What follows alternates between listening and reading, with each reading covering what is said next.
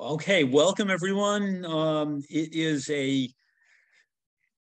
kind of yucky day, so we're going to go someplace pleasant online. Um, John Thwatchman is a really interesting artist. I've seen a bunch of his pieces in person, but I've never really gotten a satisfactory feel for the guy. Um, you know, his work is in a number of collections. They have several pieces in the Metropolitan, and in I've seen his work in other collections. This upcoming show at the Greenwich Historical Society is going to be focused on the work that he did on his farm and property in Greenwich. So basically, Thwatchman was a Cincinnati-born artist. He reached his maturity living in Greenwich from 1890 to 1899. He painted his home, his property. He earned a reputation as one of the most original leading. They're calling it American Impressionist, but we'll have more of a conversation about that throughout. This exhibition celebrates the launch of the J.H. Thwatchman catalog resume, which is online, and you can access it through the Greenwich Historical Society, or you just put in J.H. Thwatchman catalog resume, and you can get there. They have really wonderful high-resolution images on that site. And when you pull up the images, the woman who organized and researched all of this is Lisa Peters, and she's been working on this for, I believe, over 20 years. So this is a real magnificent piece of work that she's got here. Okay, so born to working class parents, both German immigrants. They lived in a rather grungy Cincinnati at that time in the 1850s, 1860s. It was the pig butchering capital of America. Okay, that was kind of its claim to fame. It was, as you will see. Actually, I'll pop up the next image. The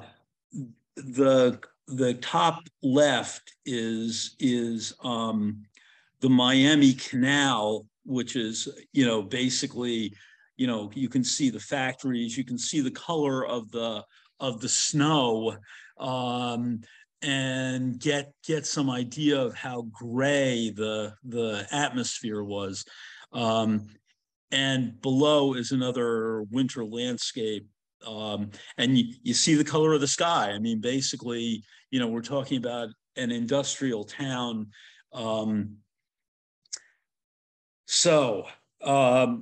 He got his start painting window shades in a factory in Cincinnati.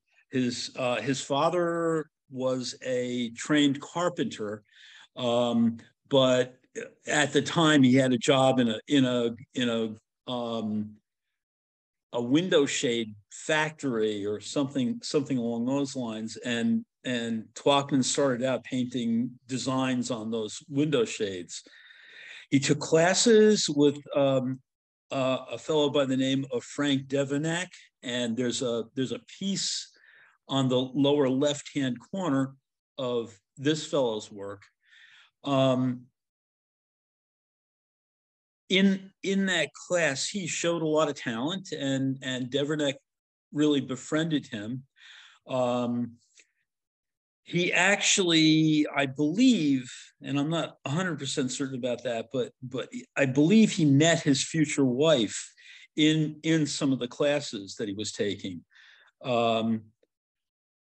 her father was a very successful doctor who ran a big clinic in Cincinnati. So she was from a very different kind of class and all that. But they had an artistic interest in common. So I don't have the dates on when they married, but they ended up marrying. They had 7 children together, 5 of whom grew to adulthood, and 2 of their sons ended up becoming architects, which is kind of interesting.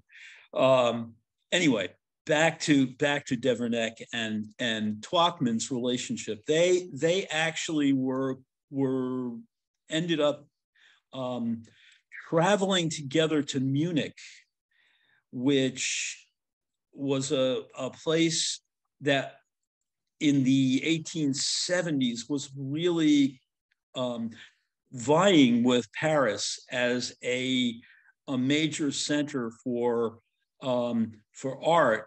And given the fact that both Deverneck and Thwatchman were fluent in German and all that, and coming from that background, studying in Munich seemed to make some kind of sense. One of the things I want to talk a little bit about is when they were in Munich, they were really working with the kind of Dutch masters as their the direction that they were going. The technical aspects, how the paint application worked and all that stuff, they learned a lot from them. But at the same time, there was a movement in France called tonalism, and well, at least that's the name that it ended up with. It was really the French Barbizon style, and Corot, which is in the upper left, is really one of the fathers of that type of painting. It was really the first group of painters who went out and painted plein air, because during the mid 1800s, the paint tube was invented.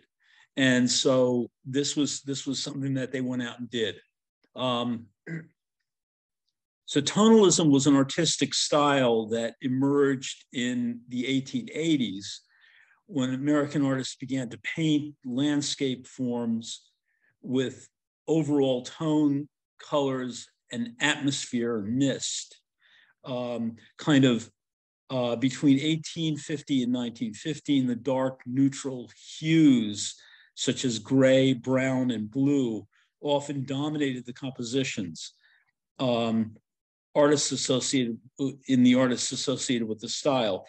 During the late 1890s, the American art critics began to use the term tonal as a description of these works. So on the lower right is a painting, Sunny Autumn Day by George Inness, and you can see, this is really typical tonal work. Now, the other influence on Thwatchman at that time were Turner's watercolors and Turner's paintings. Those in turn influenced James Abbott McNeill Whistler. Okay, Whistler's landscapes were a direct influence on the development in Thwatchman's work. Okay, and there's a great quote here: "Paint should not be applied thick." Whistler famously stated, "It should be like breath on the surface of a pane of glass." Through an innovative manner of handling paint, a group of American artists around 1900 created deceptively simple canvases that convey images of shimmering transience. visions suggesting rather than delineating. Okay. In the 1880s, well, actually, we'll go back. This is Venice, and actually, Thwatchman, Devernac, and William Merritt Chase went to Venice together and painted those impressions. And actually, you can see that Thwatchman's work is less detailed. It's really gestural. There's large areas of open space in them. The paint application is still really juicy, but there's a freshness to it and a direct observation of the activity that's in front of him. Thwatchman remained friends with a number of these artists, Chase and several others that are identified with the Impressionist movement. Okay. He came back to the United States for a brief period of time. By this time, he was married. They moved back to Paris in 1883, I believe it was. And at that point, the Japanese woodblock print was all in vogue. The Impressionists were very influenced by these big flat planes of color that they were seeing in the Japanese prints. And you can see this Monet at the bottom and how broad the areas are. Thwatchman would have seen these Japanese prints, and there's more evidence of him having long discussions about the qualities of those prints and what they're about, and the placement and the asymmetry, many different aspects of it. And I'll move on to this one, which is a Thwatchman, and done in 1884. Very thin paint, not the broken brushwork of the Impressionists at this stage of the game. It was very thin paint in veils and applied to the surface. Let's see, I've got some things that I wrote up about this. Oh yeah, here we go. Here we go. Yeah, the Japanese prints, Thwatchman derived the idea that broke the conventional composition, designing out of flat shapes and the pictorial plane, the flat pictorial plane. Here's another one. This piece is in the Metropolitan Museum. I've seen it many times and admired it. It's a very beautiful, beautiful piece. It's big. This is 60 by 78 inches. So using subtle grays and earth tones, greens and blues, adjacent colors on the color wheel, that means, basically they have a relationship to one another and they harmonize. It's basically gave us this harmonic relationship for us to contemplate the landscape. Thwatchman really maintained a dedication to direct experience while creating these distilled images. The early modernists much admired his vision. And in actuality, people like Milton Avery and Marston Hartley would have known his work and admired it for its, let's see, what can I say? There's a tenderness and delicacy in the paint handling, but there's also this bold, big, flat shape that he's dealing with. kind of vaporous atmosphere that he creates. It's an invitation to enter into a really serene space. This figures into his work a good deal. So, okay, gonna move along here. Okay, two of his other close friends, J. Alden Weir and Childe Hasim, they were very close friends. Hasim really spent time with Thwatchman in their Greenwich home. And they all went out and painted together at times. Weir was actually the one who introduced him to Greenwich. Speaking of Greenwich, I'm gonna move on to here, the old Holly House. Now, this is a late painting for this. It's kind of out of order a little bit. It's 1901. In actuality, Thwatchman moved to Greenwich in 1899, I believe, but he was going out to the Holly House before that. He actually, let's see, let me step back a bit. He actually, in the early 1880s, secured a position at the Art Students League to teach a foundation class in drawing. And so he maintained that position throughout his life. Actually, that is really where he made most of his living.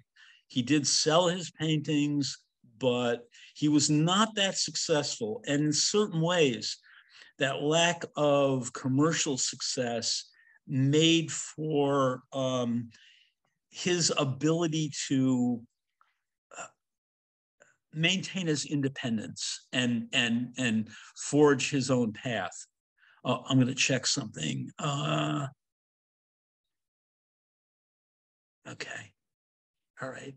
So let's see. So the Holly House is still there. It's part of the Greenwich Historical Society, and it's part of the campus where the show is going to be taking place. So I am going to go here, and there is the image of the Bush Holly House in present day times. So you can see the forms are still pretty much the same. Okay. And so one of the things that he did was he started doing workshops out there during the summers with his students from the Art Students League. So they would come out and they would paint plein air and work together.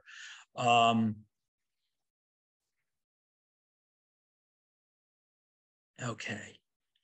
What happened when Thwatchman was introduced to Greenwich by Weir? He came out, stayed at the Bush at the time it was just called the Holly House. It was a tavern and an inn, and he would go out and paint in the surroundings. And he went out looking for property, and a couple of miles away he found this wonderful stream that he just fell in love with. And he was walking around the property with his son, his then 7-year-old son, and just fell madly in love with this property. And he just decided that this was something that he had to have. Even though this 17-acre farm had nothing but a very rudimentary, not too attractive, rundown house on it, he was just so thrilled with the property that he had to buy it. And so that is how they ended up moving from New York City out into Greenwich, Connecticut. Now, Other thing I want to say at this point is Greenwich, Connecticut was not what it is now. It was not the golden land. At the time, it was really farmland and fishing shanties. It had a very high, actually rather high Black population. His next door neighbor next to this farm was a Black stonemason. Um, and many of the fishermen in the town were Black. So there was actually a very active Underground Railroad in that area earlier in the century. So there was quite a settlement in Greenwich. So it wasn't fancy digs, actually, back at that time. One of the other things that happened was they developed a group of painters, the Cos-Cob Impressionists were kind of gathered around, and Thwatchman was really a central figure in that group. But there's Hassim, there's Ware, Robinson, who was another fairly well-known American Impressionist, came out and worked there. So let's see.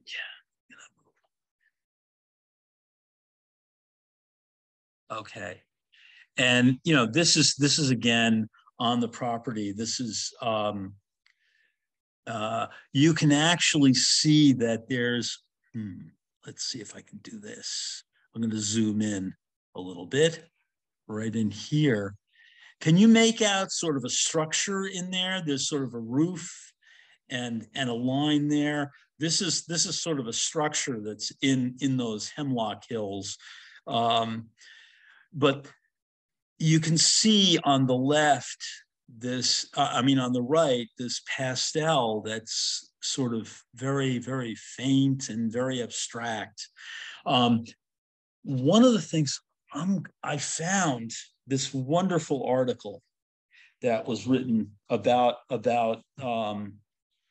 Thwatchman, and I want to really, I'm going to read you some excerpts from this. It was written by a fellow by the name of Paul Richard, who I believe this was writing for the New York Post from an exhibit that took place in I believe it was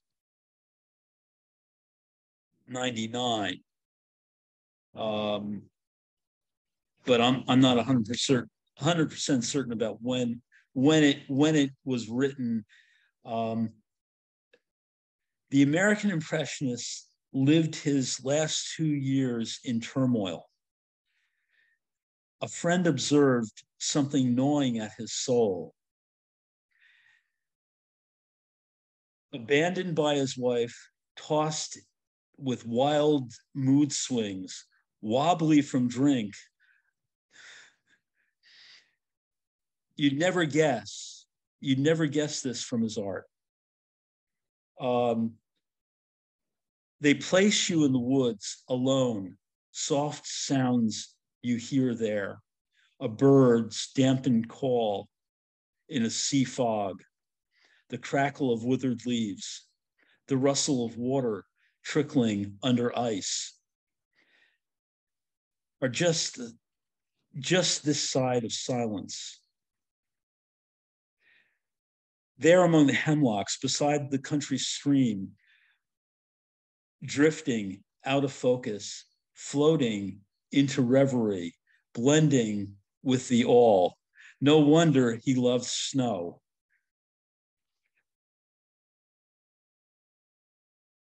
Staying at the Holly House in Cos-Cob, he sauntered towards a window, stood in silence for a few moments. Turning, he said, but nature is fine this morning, and went out of the room. The maid brought his breakfast, It sat there and grew cold. Somebody went out to find Mr. Thwatchman. They found him standing outside in the snow, painting like mad, utterly forgetful of his breakfast he had ordered and never eaten.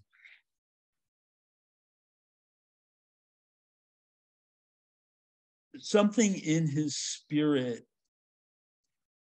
suggests the mysteries of Albert Pinkham Ryder.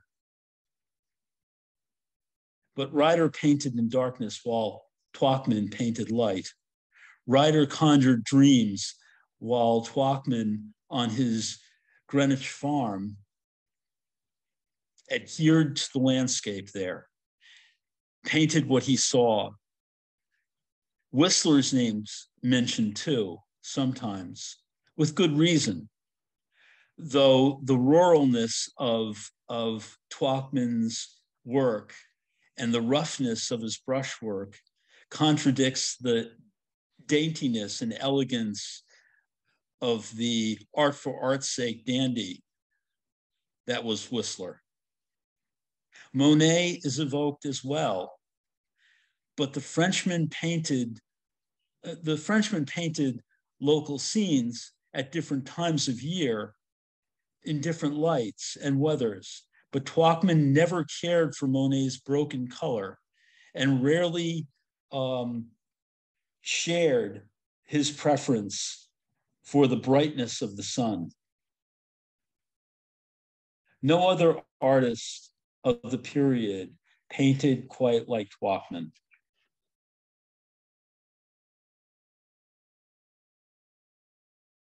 This guy had a lot to say. So Thwatchman actually, along with seeing the Japanese prints, also studied Japanese philosophy, and actually Zen Buddhism was something which he explored. Now I'm going to move on. Okay, this is the house which Thwatchman bought. This is present day shots in Greenwich, Connecticut, of what the house developed into. Thwatchman knew quite well what was going on at Giverny because his friend, actually, let's see if I can find it. No, not here. Okay. He was aware of what was going on with the changes in the landscape at Giverny. Now, Monet was actually creating his subject matter out of the landscape, and Thwatchman did his own version of that.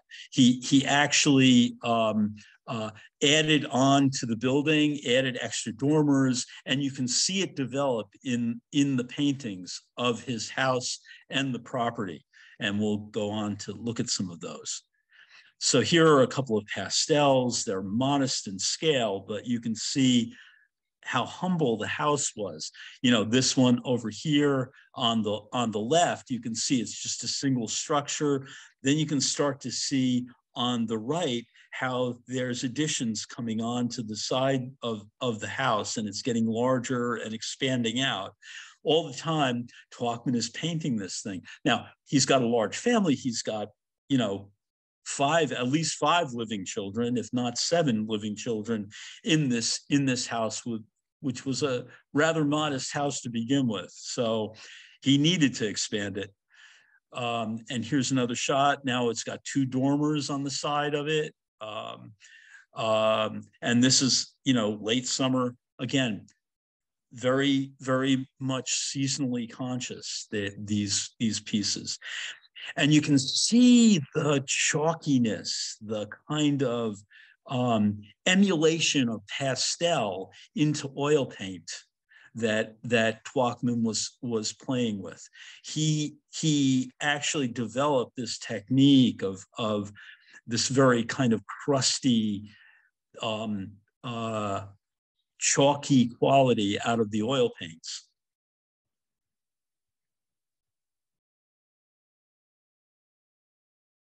Again, another shot, another view.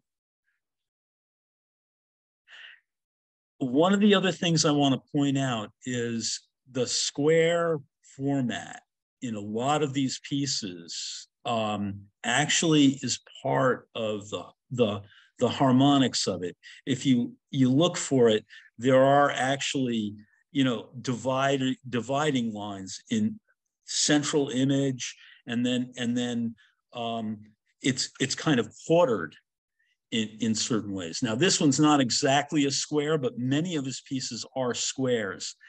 Okay, again, here we go, 30 by 30. And there's a sense of, if you look at that doorway, look at where that lands. It lands just about at the center of the image. Okay, he loved snow. Spent a lot of time painting in the snow. The subtle use of warms and cools, you see that just little bit of hint of green in the building itself, in the door and in the window, and the kind of slightly reddish tint in the white haze of the snow. Okay, another view of the house. Very atmospheric. Again, 30 by 30, the square. There's a sense of calm.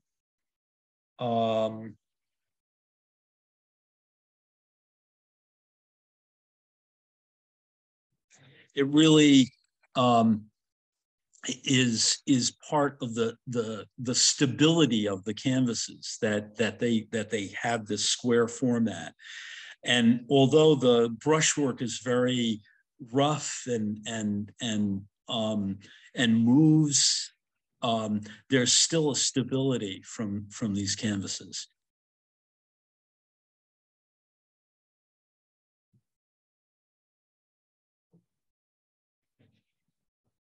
This is probably one of the most light-filled pieces that he did.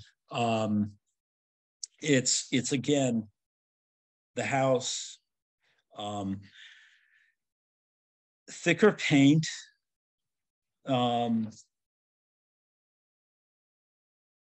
see.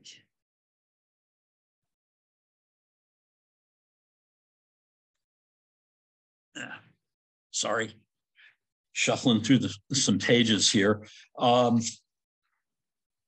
Yeah, so you can see, the double porch and the end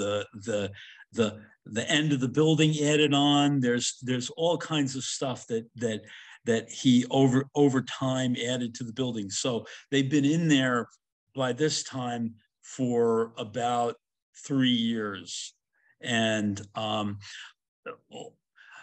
although the Lisa Peters has done a really great job at identifying timing on these things, she did a lot of that through looking at the changes that took place in the house and when those changes took place, because he didn't put dates on any of his paintings, and he also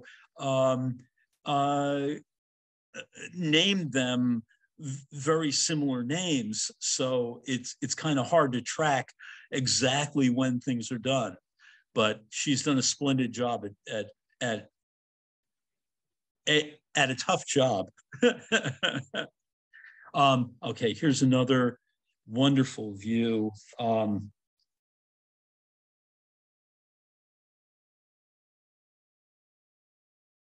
The tiger lilies. They're very, again, there's this business of the Japanese print, the kind of bringing the focus of the painting right up to the surface, and then creating depth by the layers back into the scene. None of it's set up really by traditional perspective in this case. It's really by layering that we get this kind of intimate sense of being in the landscape.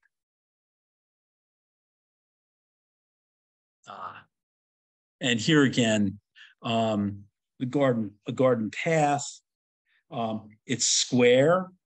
Again, that symmetry. I drew a cross on the thing so you can see down below on the lower right-hand corner what that dead center cross does in the composition, and how things kind of spin asymmetrically around that center point and around that sense of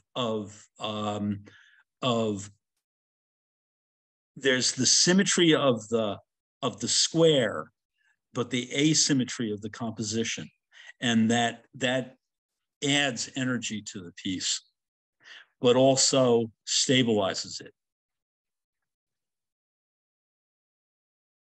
And here's his wife and one of their children on the left. So he did a number of these really beautiful domestic scenes with the family. Very, if you do go to the, which I recommend really highly, if you do go to the catalog raisonné and look at it, you'll see a lot of these pieces in it. Okay, and the White Bridge is again one of those.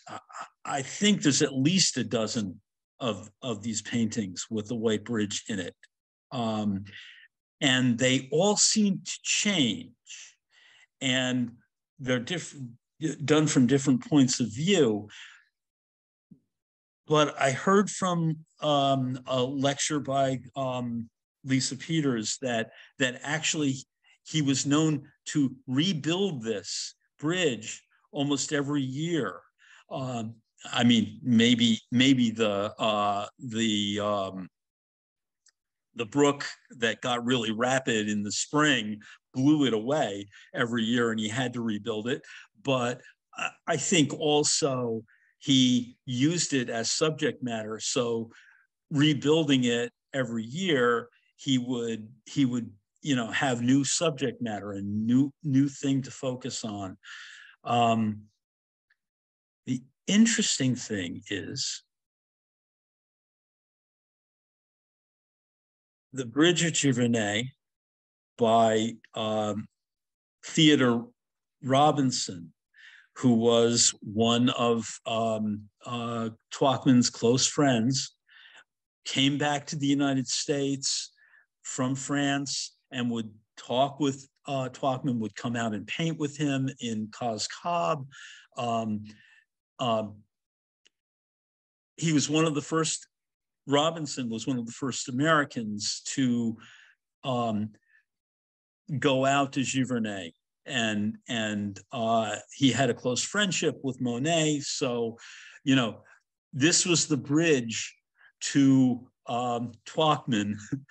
Basically, Robinson would be telling Thwatchman what was going on over there with the landscape.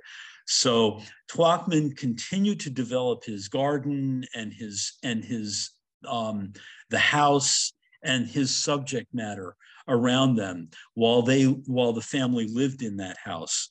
Let's see. Here we go. End of winter. This is 1889. This was early on, and you see these structures off in the distance.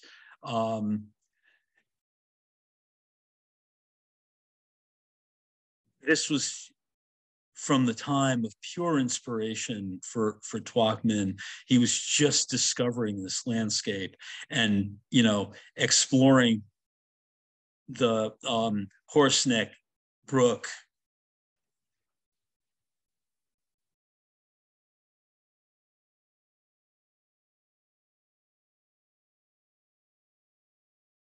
Winter Harmony.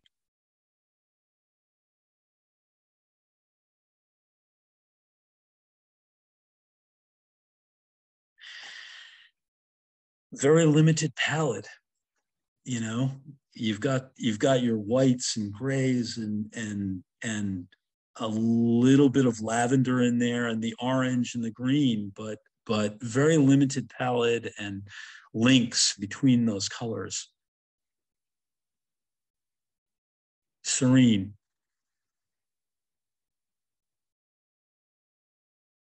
And I'm actually going to zoom in on this just to show you the texture of this paint.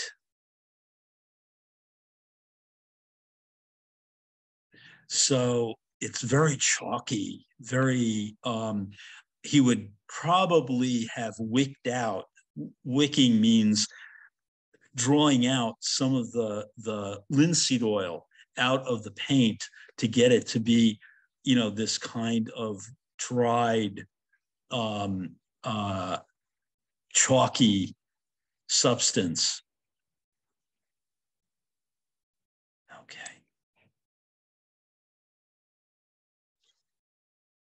I want to check my time. Okay.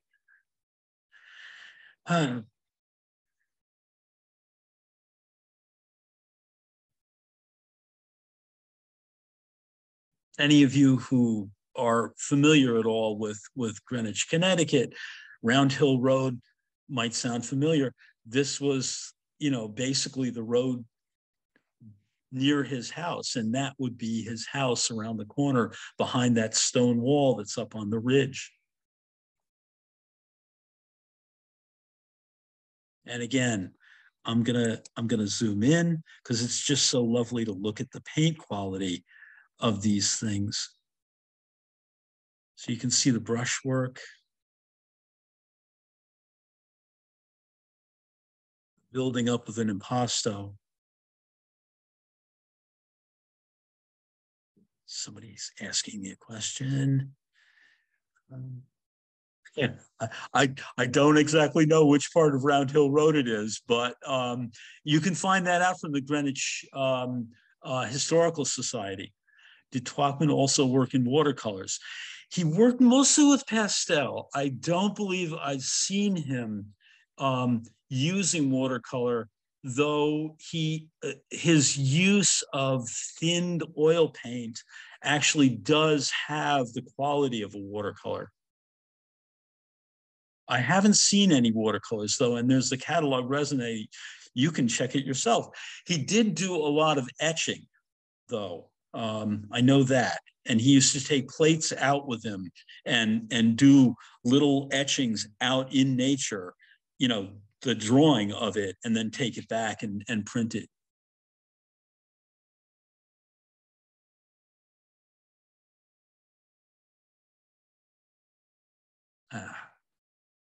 Spring landscape. So these seasonal pieces, the spring landscape of 1888 would have been before he actually bought his house out there, but he was, like I said, he was out there exploring. J. Alden Ware had a house in Branchville, Connecticut, which is actually, it's nearby. And so, he and Thwatchman went out. I know Thwatchman and he went out and painted together.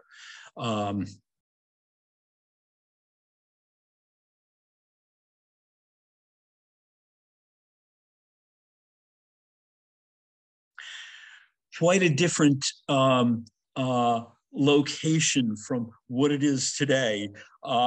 This Cos Cob pasture with barns.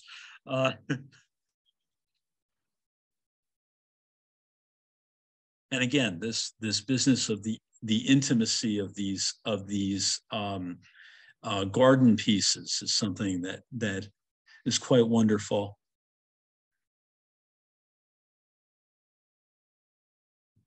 They're small, some of these. Okay, He did go to some spectacular places. He went to um, Yellowstone. He went to Niagara. Did go to some of the spectacular natural places. But for my money, the boats moored on the pond that he had created as a swimming hole for his children and subject matter for himself on his property from damming up the Horseneck Brook um, gives him as much spectacular subject matter as any of those natural wonders. Um, there's a big difference between Thwatchman and the landscape painters who had come before him that were involved in the Hudson River School, who were really interested in the grandiosity of nature, of a kind of reflection of God's presence in the landscape. That's what they were into. That whole notion of trying to create this natural, this adoration of nature as a spectrum of God. These pieces are much more humble. They're much more down to earth. They're observed. But I have a bit of a problem calling Thwatchman an impressionist. He was his own man. He was doing something that was quite unique. And I find these pieces to have a presence and subtlety and nuance that often is missing in impressionist paintings. There's a presence here. There's an awareness of the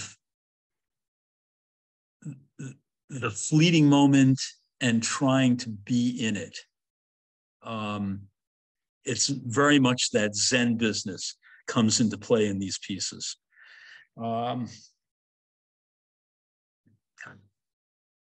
Sailing in the Mist. 1890s is as close as we can get to dating these pieces, but I mean, these kind of hearken a bit for me to Ryder, although I don't know if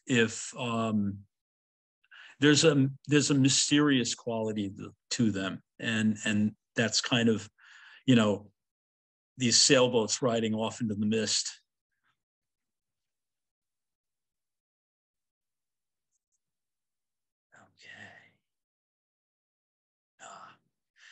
So during the last 2 years of Thwatchman's life, he was separated from his family quite a bit of the time.